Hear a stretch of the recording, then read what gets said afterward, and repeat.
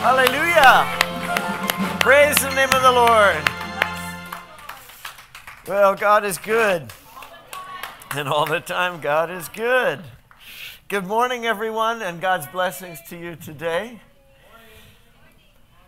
It is good to be with you. Hey, I have to say, I've got some comments to make about the fruitfulness that the Lord has in mind for PCF, but looking at the entire apron of the altar filled with our kids makes me feel like we've been fruitful. This is a fruitful congregation. In all honesty, I give thanks to God that all those kids are gathered here and that those kids are getting great instruction in the things of the Lord, in the word of the Lord, from the people of the Lord, and I'm grateful for our teachers. I'm grateful for Pastor Rochelle Cortez, who leads our children's ministry. And I know we've got teachers here in the congregation as well that are not teaching this service, but teach at other times. Yes, we give thanks to God for that. The most tragic thought to me, or at least one of them, would be to think that all those kids would be gathered here today, but 5-10 years from now might not be in a church. And you know that's a statistical reality for a lot of congregations. Let's not let that be the reality for these kids. Amen. I don't mean that we keep people somewhere that they don't desire to be, but I mean that we cultivate in them a heart for the Lord. They're here now and they're hearing now, and I know that you agree with this, but I feel my heart touched by it this morning. Let's really put our prayers into those kids. Amen. And let's give our time unto those kids and the families, because we want to see those young people grow up for the Lord and in the Lord. Amen. Hallelujah. Well, today we are continuing and in fact concluding our series on the fall feasts of Israel. But I want to say a couple of things, just personal stuff. First of all, you can see I've got my barong on. I'm ready to go to the Philippines. I'm already preparing for the heat. Actually, it's cooling down here, right? But I know it's going to be hot there. So we do indeed thank you for your prayers for us, Sister Hazel and I, as we prepare to travel to the Philippines Tuesday night. I also want to say thank you so much for the generosity with which so many of you have sown into this trip and made it possible for us to go, with your financial gifts, also with your prayers. All of which are absolutely precious to us. So thank you. And do indeed continue to pray for us. Of course, we're leaving Tuesday night. We will be back 2 weeks from tomorrow, actually. We'll be back on the 22nd that evening. I want to let you know that in my absence, there's some wonderful preaching that's going to be coming out of this pulpit in the next 2 weeks. Next week, a week from today, Pastor Emmanuel Madeja, Pastor Leo from Praise Christian Fellowship San Fernando will be back with us. Some of you have heard him preach before. He's a wonderful man. He's a wonderful student of the Word, and he's wonderfully filled with the Spirit. And he's going to be bringing a message on how to read the signs of the times and looking up for the return of the Lord. A very timely message, and I know you'll get a lot out of it. In 2 weeks, I'm pleased to say that our own Pastor Chris Callen will be here in the pulpit. Yes. Another spirit-filled speaker and great student of the Word and great disciple and disciple maker. And he will be preaching about how to get on fire for the Lord.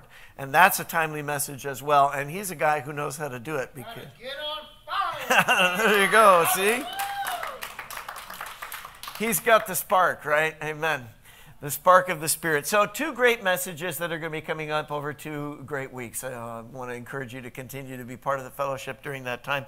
And of course, we will look forward to sharing all about our trip with you when we get back. I'll be preaching at a variety of churches, speaking at the Western Visayas District Conference, and also making connection with our PCF pastoral partners in Tondo and elsewhere. So lots of great stuff. Well, we come to the word of the Lord today, and as we do so, let's pray. We want to not only read the word, but receive the word and believe the word, and let the word be a seed implanted in us, and the Spirit bring forth fruitfulness from us. And so prayer is our partnership in that. The Lord who speaks and the Lord who sends is the one who will do, but our prayer helps get us ready. So let's pray. Father God, we do indeed thank you for this day. We thank you for your word. In the midst of whatever trials or struggles we may be having, in the midst of whatever joys or frustrations, whatever concerns or aspirations, we calm ourselves right now and settling all of those things at the foot of your cross and at the base of your throne, we say, Lord, speak. Your servant is listening. We want to hear from you. We want to do more than just hear. We want to receive, believe, apply, and extend your kingdom by your grace to your glory in the name of Jesus Christ. Amen. The fall feasts of Israel, we've spent the last 3 or 4 weeks looking at it. Days of awe. Days when we remind ourselves of the presence of God and the person of God. His holiness, His purity, His perfection. The reality of His judgment, the availability of His grace. And in those days, we recognize our own need. That within us, as Paul said, dwells no good thing. That we are fallen people. All we, like sheep, have gone astray. But God offers to us atonement. The opportunity to be at one with God. Amen. That though we have been separated by sin, God, by His grace, brings us back in. And in that oneness, we have joy. And in that ingathering, we give thanks. So these are days of thanksgiving, but also of getting ready, anticipation. Because what God has done before, God continues to do and will do again. The one who was and is to come is Jesus Christ, who is the same yesterday, today, and forever, as Hebrews 13:8 says. And so in the fall feasts, we see a picture not only of who God is, but also of how Christ is to come again. As we come to today's study of these days of awe, atonement, and anticipation, we are going to talk about an element of one of the feasts, the feast that we looked at last week. There were 3 festal days that we've looked at in this series. Let's review them together on this day of summary, if you will. We started by looking at the Feast of Trumpets. It begins the year. It's the head of the year, as they say in Hebrew, Rosh Hashanah, which is another way of saying a new year. It's a new agricultural season. That's where it fits in the calendar. And it's time for a new hope from the Lord in that moment. Because with the harvest comes also the promise of a renewing cycle, a new year, but also a time to think upon the old year, about the ways in which in the past we've gone astray or gone wrong. In the light of God's holiness, to recognize the heaviness of our own sin, but also in that, the Day of Atonement, that day of fasting, that day of repentance, is a day of forgiveness, a new heart from God. Amen. God says, I will replace your heart of stone, that fallen nature, which is hard and harsh and judgmental and in the worst kind of way, that is carnal, motivated by the fleshly appetites rather than the spiritual sensibility. God says, I'll remove that from you. Amen. And in its place, I'll give you a fresh heart of flesh. That is a sensitive heart, a spirit-filled heart. Amen. Next year, we're going to spend some time talking in a series about a man that God called one after his own heart. David, King David, a man after God's own heart. David had a heart that was warmed by the Spirit. And I think that's the kind of heart that God is talking about for us. So the Day of Atonement is also a day where there's a new heart from the Lord, a new sensitivity. And with that sensitivity comes joy and fruitfulness. The Feast of Tabernacles, as we talked about last week, was the Feast of Ingathering, truly a Thanksgiving feast when all of the harvest was collected and the people of the Lord gave thanks to Him for what He had provided. And we also mentioned how that feast was something that both looked backward to the home that God gave to Israel, His children, as He brought them out of the slavery of Egypt, out of that land of the edict of death, and through the wilderness into a new place, a promised place, a new home for them, a land flowing with milk and honey, which is another way of saying a land of fruitfulness. Where every creature is fruitful, that's the milk. And where the land itself and everything that grows in it is fruitful, that's the honey.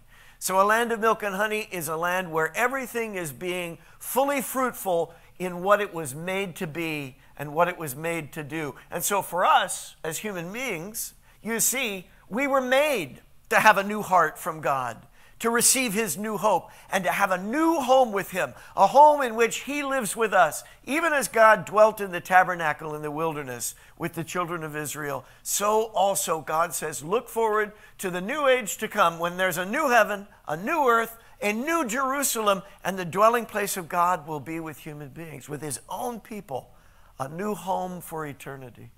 What a blessing. What a promise. So they built those shelters. You remember, out of the limbs and branches of trees, out of the very fruitful things that God provided was their dwelling place.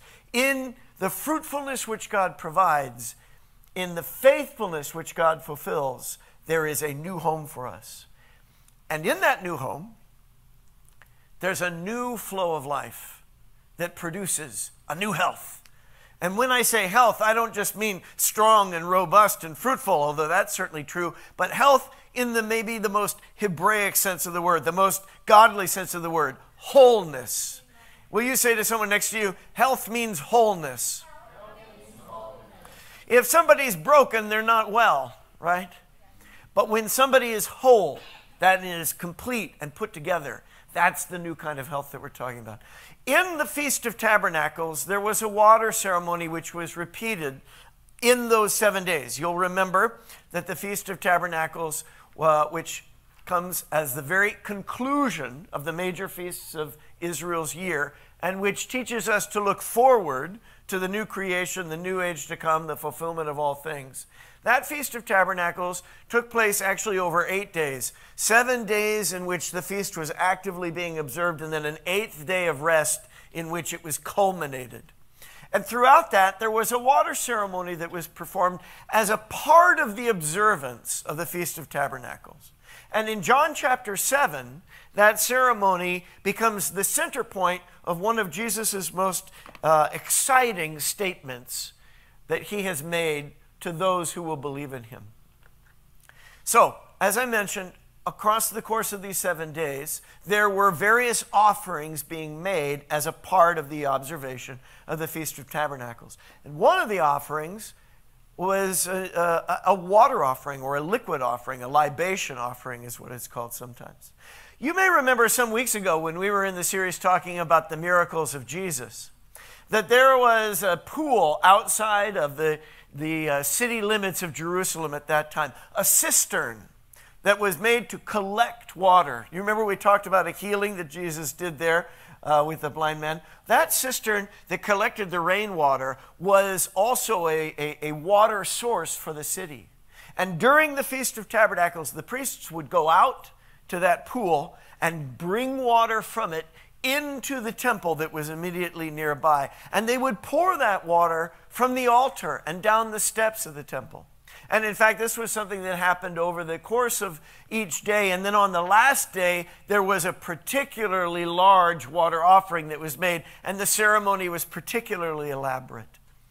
And part of the reason why they were doing this is that they were recognizing that this feast, which was about how God had grown provision and protection for his people, how God had provided fruitfulness in the harvest, that all of that started with the rain. In other words, the rain that comes down from heaven is a sign of God's faithfulness and God's provision. And so they would take that water, which was so precious to the harvest, and they would bring it to the Lord, as if to say, Lord, you who provided the rains that provided the harvest, we offer back to you this precious water to recognize that you're even more precious than it, because it comes from you and it symbolizes who you are, that you are always fresh, that you are always flowing, that you are pure, and that you provide. So it was a thanksgiving act. In the midst of doing that, Jesus stood up boldly and said, as they were pouring that water, if you're thirsty, Come to me. Whoever believes in me, as Scripture has said, rivers of living water will flow from within them. This is a verse that I've mentioned and preached on throughout this year repeatedly, and no doubt most everyone in the room knows why. John 7:38 is really the theme verse for our year. It's the verse from the Bible that the Lord called out to me when he said, 2018 will be a year of living water for Praise Christian Fellowship and for Los Angeles. It'll be a year of living water for you. And he called my attention to this verse. In fact, on December 31st of last year, I brought a message that Sunday morning on this passage. I almost hesitated to make this the focus of my preaching again this morning because I felt I was at risk of just repeating myself. Then I reminded myself, or was reminded probably by the Lord, that it's really not me that chooses what I'm going to preach on, but I'm following the prompting of the Lord. And I know that the Lord has even deeper meaning in this verse for us yet to see. Part of what I hope today's message will accomplish in all of us is to take the opportunity after 10 months of having focused on living water in so many different ways, to focus on where we're at now, what it means for us now, and where we go next from here, because this passage has a direction that the Holy Spirit wants to lead us in, I believe. New health, not only for PCF together, and yes and amen to that, but for each one within the sound of my voice. The Lord is saying today, I want you to be whole. I want you to be well. I want you to be washed and cleansed by the flow of living water. So 3 questions that we can ask ourselves today. First, am I going? Am I going to go where God has called me to go? Am I going to go in the direction in which God is flowing? Am I going to believe what God has said?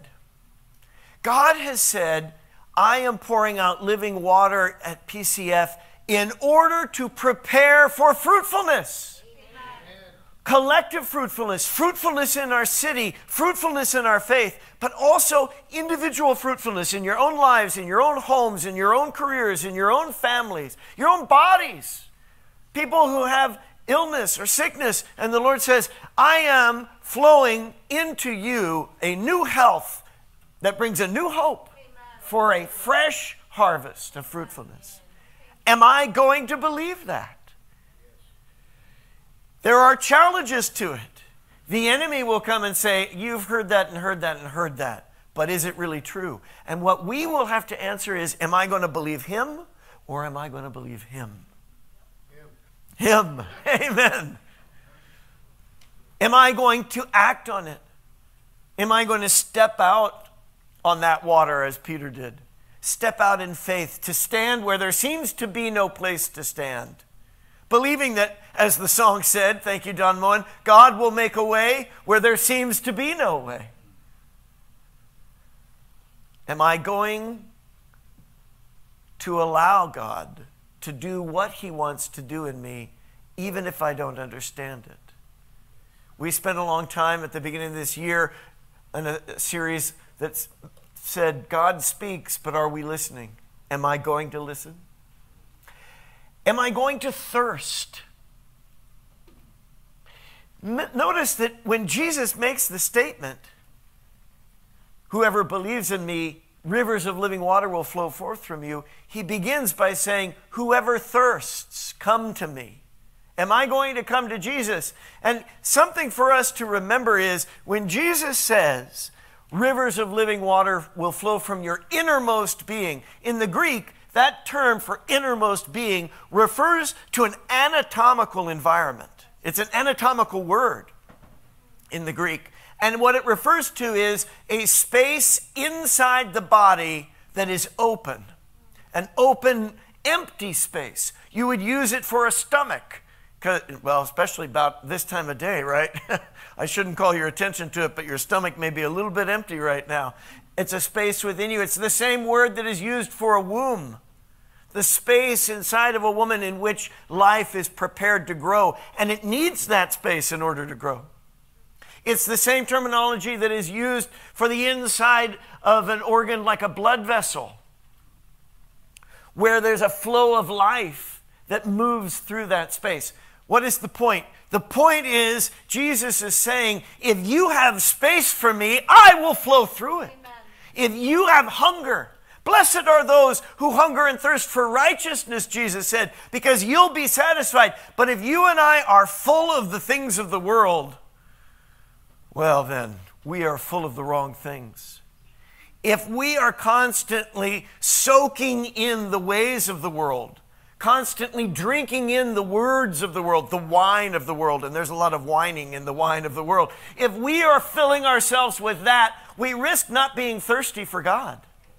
If we are feeding only on our Twitter feed, and there's some good Twitter feeds, but if we're just feeding on what the world puts out, we are unlikely to be hungry for feasting on the Word of God. But when we will empty ourselves of those influences and really hunger for the Word of God and feast on it and really thirst for the Spirit of God and receive Him, then Jesus says, there, in that emptiness, I will flow life from the very inside of you. Amen. And it'll be my life. Am I going to let God do that? Yes, we are going to let God do that. Now maybe that yes is as resounding for you as it is for me. Maybe that question is utterly settled in your life, but you and I can still ask this question. Am I flowing? Yes, I believe God. Yes, I'm going to do what God asks me to do. Yes, I trust that God will make the way. But why is it then that I don't seem to operate in the strength of the Spirit? Why is there any kind of dryness or limitation on the activity of the Spirit in my life? Am I flowing? Well, let me suggest this, that this is not a question that is posed in order to make you and I feel guilty. Rather, this is a question that is posed to build in us that expectation. Do you want more of the Holy Spirit active in you? Thirst for Him. The will of God is that you would have Him. Amen. That's the promise of God, the promise of the Father. So I think if we are not experiencing all the fullness of the Holy Spirit in our life, it isn't because God doesn't want us to. It may be because we're not as hungry for Him as we could be. It may be that we're not as focused on Him as we should be.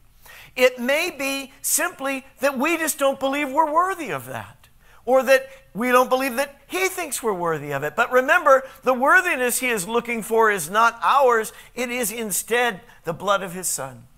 And as long as you and I are washed in the blood of Jesus, we will be filled with the Spirit of Jesus. In a few minutes from now, the blood of Jesus comes to us in a cup meant to go into our innermost being, but also to flow out of us in the activity of the Holy Spirit. God wants you and I to flow in the Spirit because God wants you and I to grow in the kingdom. It is the Father's will that you and I should bear much fruit. Jesus says so. The Word of God says so. That means that you and I can bank on it. In fact, we should invest in that.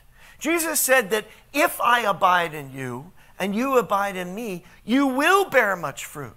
Apart from me, you can do nothing. But in me, all things are possible for the ones who believe. Amen. You and I are meant to grow. And we are meant to ask ourselves, is that growth showing?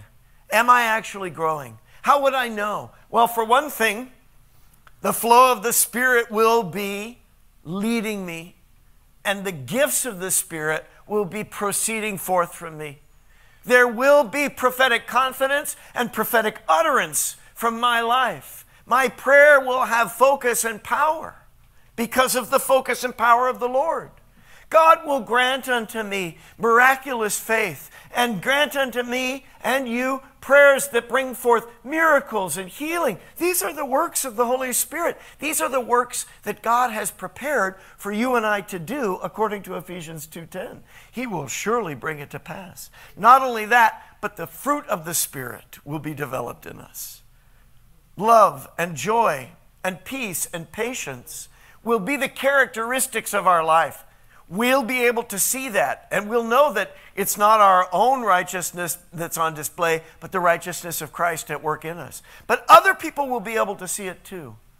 They will see the self-control. They will see that there is a Spirit of Jesus Christ manifesting the quality and character of Jesus Christ in us. Now, don't get condemned in thinking, well, not at every moment do I reflect everything of Jesus all the time. Understood.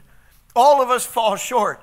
But what we can say is God is moving us from glory to glory. That day by day we are being transformed, increasingly conformed to the likeness of Christ. And over time, more and more of that fruit of the Spirit will be produced in our lives and in our congregation and in our city and in our world.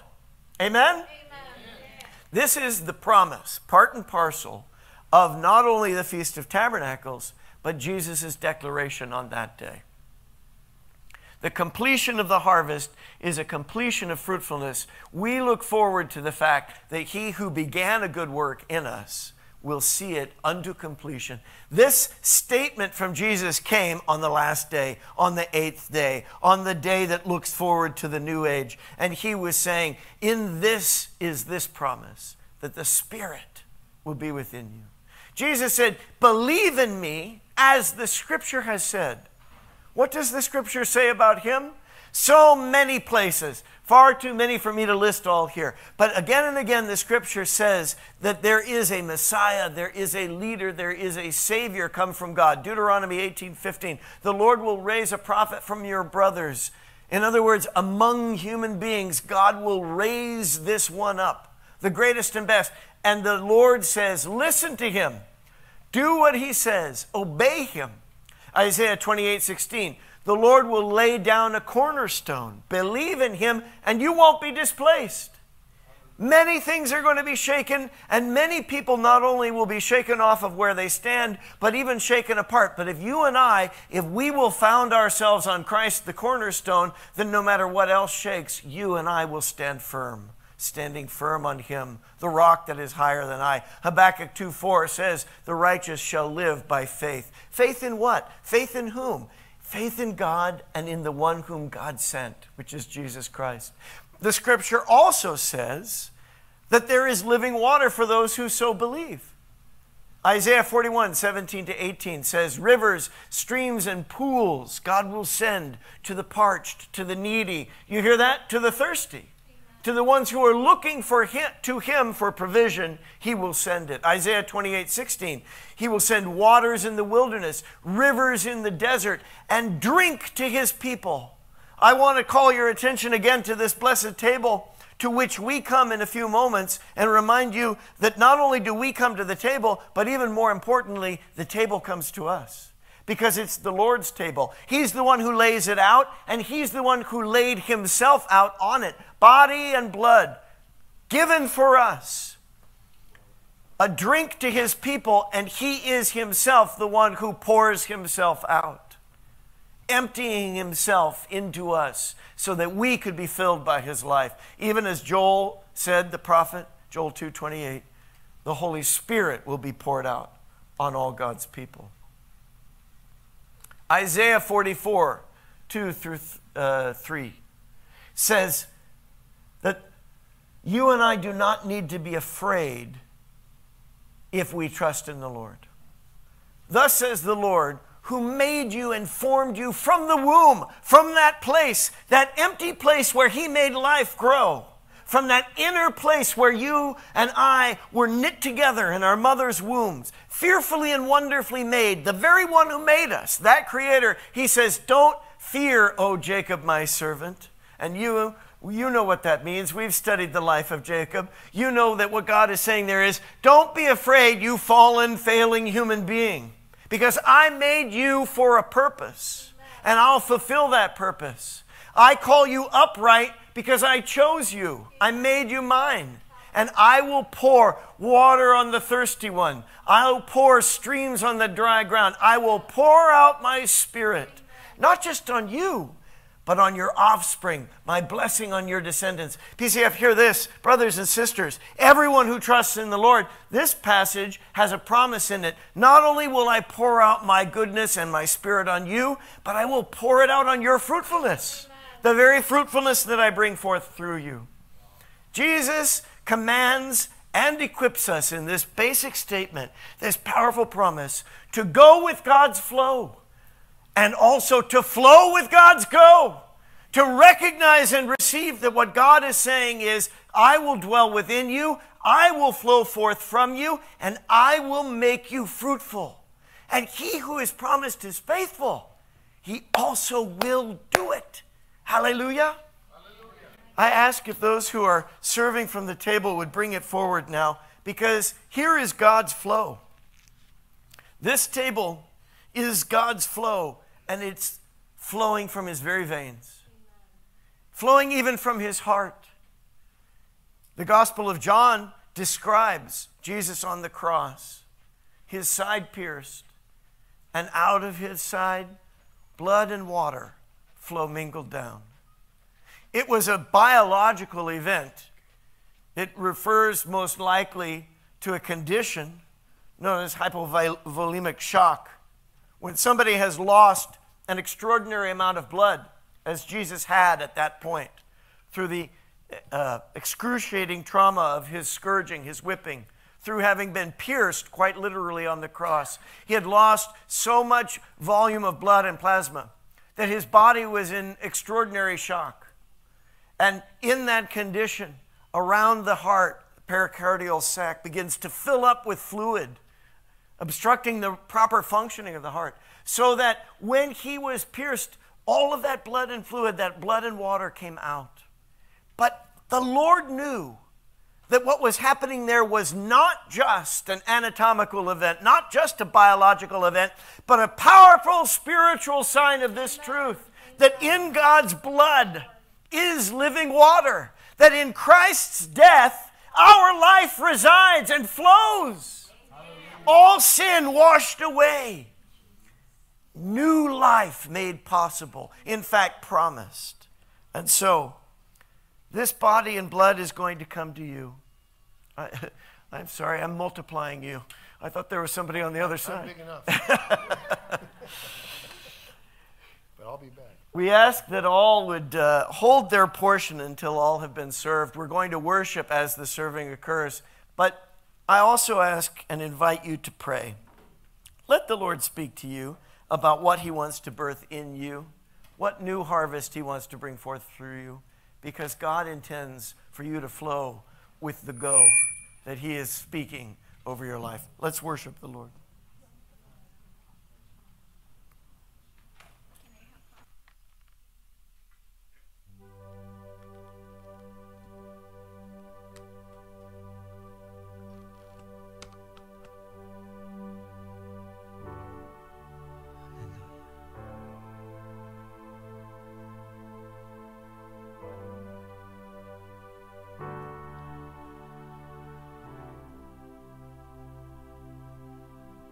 Light of the world, you step down into darkness. Hope of life spent with you.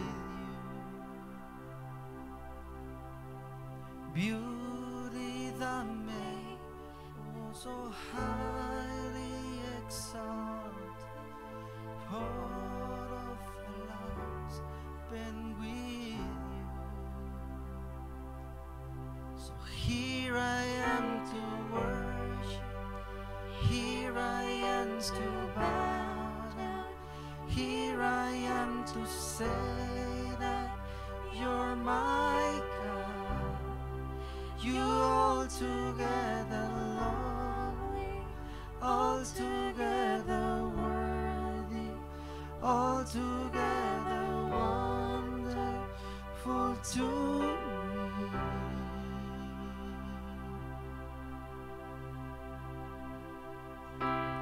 King of all days, oh so highly exalted, glorious in heaven above.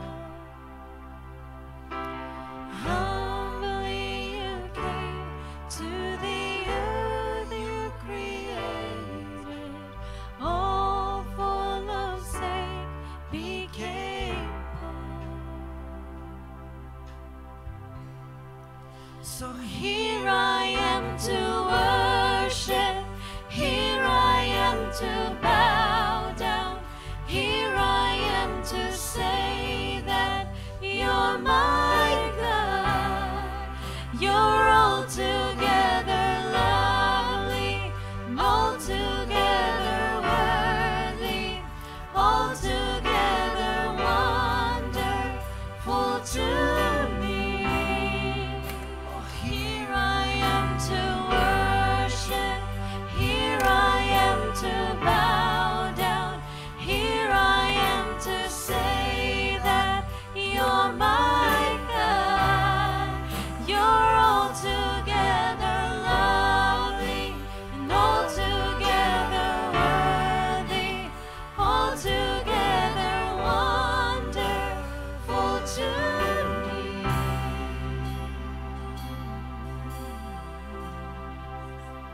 Hallelujah. Hallelujah. Will you take your portion of the bread and hold it before you? The Feast of Tabernacles happened after the harvest was finished. But you and I today are partaking of a covenant in which the harvest isn't yet done. Not everyone and everything has been brought in. And because of that, sometimes it may be hard for you and I to hold on to hope. But right here in front of you is bread. And only God could do this. Bread before the harvest. Usually you've got to cut down the grain and grind it up before you can have the bread. But that's because the one seed that makes this bread, he did fall to the ground. He did go down into the tomb and rose again so that you and I today could partake of the bread of heaven. As you eat of this body of Christ, broken for you and for me, for our forgiveness, eat of the hope of the harvest that is to come and be fed by the faith of God which is in it. Lord, we thank you for your body, and as your body we partake.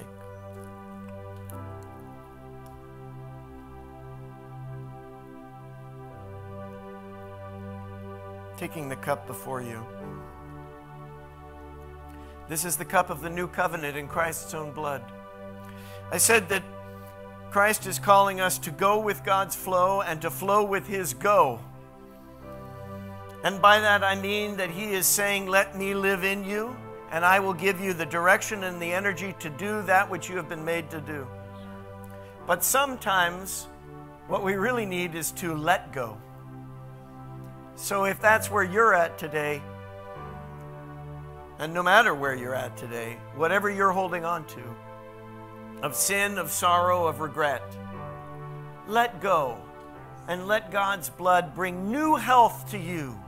Drink to your health, because it's his health to you. Health for your body. If you've got a physical need, as you drink this, drink it believing God meets that need. If you have an emotional need, if you need health in your bank account, in your marriage, in your family, in your spirit, then let this cup of the new covenant bring health to you wherever you need it, in the name of Jesus who gives it. Amen?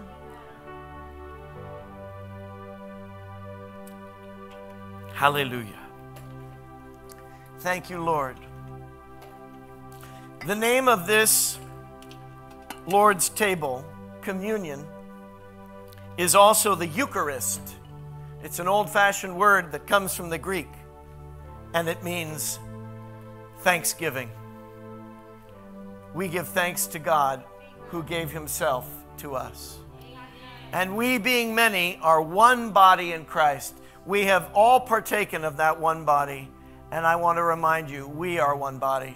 And we support one another in prayer, and we encourage one another in faith. So as we come to this conclusion of our service this morning, I want to invite any who are asking for prayer for travel or are celebrating a birthday or an anniversary to come forward. My wife and I are going to stand here because we ask for your prayer over us as we travel. I also want to raise for you a prayer request, speaking of new health. Please pray for Sister Feli Torres. She's in the ICU this morning, and I'm not exactly sure what the issue is that has brought her there, but many of you know that she's been struggling with not feeling well, and she's been undergoing testing. So please lift her and Brother Renee up right now and ask for God's health and strength to be granted.